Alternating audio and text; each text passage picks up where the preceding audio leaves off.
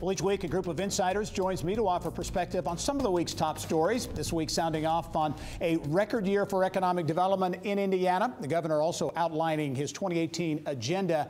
And could more toll roads be in Indiana's future? Our insiders this week are Bose Public Affairs Group Principal Roger Harvey, also Katz Korn Cunningham co-founding partner Norris Cunningham, and Beck Communications President Laura Beck. And welcome one and all to the Insiders for another week. Off the top, and our top story this week on the show, the economic development numbers. The state had a big announcement this week. Norris announcing with a month or so to go, 2017 will be a record year, they say, for deals, jobs, and an average wage. Any takeaways from the announcement? Been a lot of high-profile announcements, Infosys and some other big companies. Any takeaways? Well, a couple. First of all, I think just the sheer number of new jobs, right? Around 29,000 new jobs, and you add to that the fact that the average wage is substantially higher than the typical hourly wage or average hourly wage that we see here in Indiana. Both bode very, very well. I also find it interesting worth the split of some of those jobs, right? About 10,000 of them are manufacturing jobs, about another 7,000 in technology, which is exactly where we want to be, I think. So this bodes very well. It's a good year. Yeah, on the mix, as Norris points out, manufacturing still drives the Indiana economy, but increasingly it's tech jobs, and it's also international jobs, about $1 billion worth of potential investment. Yeah, definitely. And I think you're seeing quite a bit of trade missions that have been occurring, at least over the last year.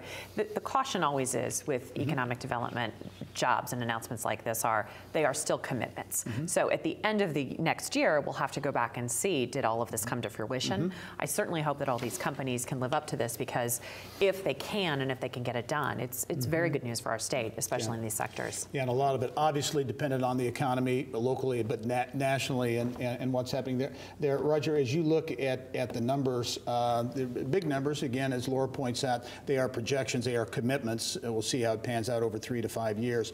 But what as you look at Indiana's economic development performance and the attention they're getting outside of the state from various publications and others, seems to be a lot of fairly positive news in Indiana. Oh, absolutely. I mean, we've seen this momentum building over the last couple of years. Certainly at the State House, you've seen policies that have been friendly for growth of business. And while they are commitments, I think it's important, if you look at some other states where when they comes to incentives, they give a lot up front in some of these other states. And in Indiana, that's not the case. So the performance is going to have to be there for them to be successful in getting those incentives. The other thing, just real quickly, I know the big numbers, everybody likes big numbers, right, and they are impressive. But to me, I think what's really nice about this is the diversity of the portfolio, if you will. When you look at small to mid-sized companies, I mean, the companies that have 50 people, 100 people, 150 people, you're seeing more and more of those. And I think that is a true testament to us, not just swinging for the fences on the big ones that get the headlines, but also working to grow those organic. A lot of them are spinoffs from other companies that have been successful here in the Midwest. And those are the kinds of companies where they're going to grow the economy around the country. Workforce is a big issue. The governor came out with his 2018 next level agenda, as he calls it, with a focus on workforce. I was interested to see a Toyota Mazda joint venture plant not going to Indiana. It'll be probably somewhere in the South, but I think a Toyota exec was quoted as saying one of the reasons why Indiana perhaps out of the mix. Questions about ability to have enough workers to fund a plant or to fill a plant like that. Is workforce could be the Achilles heel here in Indiana? I don't know if I'd say it's the Achilles heel, but I think we have a lot of work to do. And I think when you look at the legislative agenda, that's a key part of it. But at the same time, we have to be continuing to work together with our institutions and starting right from grade school, too. Let's look at how we train people, starting from the very early ages in these careers that we know are coming down the path, and then really help people decide maybe college isn't right for you. Maybe getting some type of technical certification is a better way to go. Yep, Norris, workforce, internet, connectivity, more nonstop flights. What's your takeaway from the agenda for next year? So I focused a lot on the infrastructure piece. In particular, I liked that it included expanding access and affordability of broadband, right? I mean, because when we talk about workforce development, it does start very, very early. It starts in childhood. It starts in school. It starts with internet connectivity and allowing the kids to be able to do their homework online, right? Exactly, and so for the governor to to include broadband as part of the infrastructure agenda, quite frankly, only makes good sense because, as I've said many times, it's a utility. The internet is a utility just like water or electricity, and we've got to have it. Yep. I think the one thing we are missing out, though, not to interrupt you, but the one thing that we are missing out on when you do look at that workforce and that economic development agenda is we're losing out on some of these clean energy jobs by not focusing on them in the coming session. And I don't know if it's because there's not the political will to do it, or maybe that's just low down on the priority list. But we are now starting to surpass, in terms of solar power, we are now surpassing jobs in solar as opposed to coal. And then we have such great potential, especially in renewable energy manufacturing components, and we're lagging behind others in the Midwest. So we really have got to capitalize on that because I'm afraid we're going to fall behind. Very good. Advanced Manufacturing, Distribution and Logistics, Connexus Indiana is really the group that spearheads that. Norris, I know you wanted to talk. You were interested in the new CEO of the organization, Mark Howell, a well-known name in the business community, COO at Angie's List. He'll be taking over Steve Dwyer, another big name. Important job. Yeah, very important job. It's good to see them tap someone from Angie's List with the talent to be able to grow and expand what Connexus Indiana has been able to do.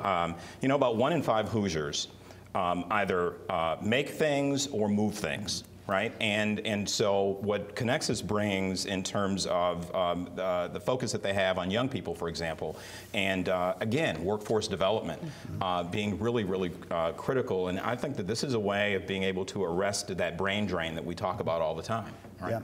Yeah. You talk about the evolving economy, the tech economy getting a lot of attention.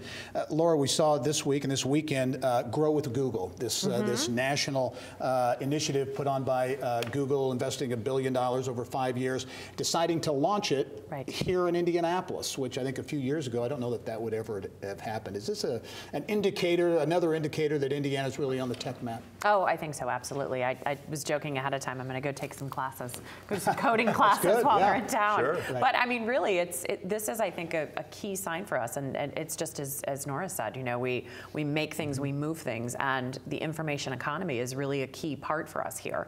So I think that with all of the pieces that we have, I think it's strong, and I know that's something you focus on quite a bit. Sure. Yeah. Well, look, I mean, the bottom line is we've been a test market for restaurants for years, nationally, Right. right? So Exactly. why not for tech, right? Right, exactly. Yeah, we saw Steve Case and the Rise of the Rest, that nationwide tour, Indianapolis on that as well. So it seems to be our perception around technology is changing. Yeah, that's exactly right. Perception around football, maybe not so much. It's a tougher time now for the Colts, the Indianapolis Colts, struggling this season. Obviously, Andrew Luck, a lot of people expected this to happen, announced about a week ago he's out for the season. A lot of speculation and accusations out there about how the Colts handle that whole deal.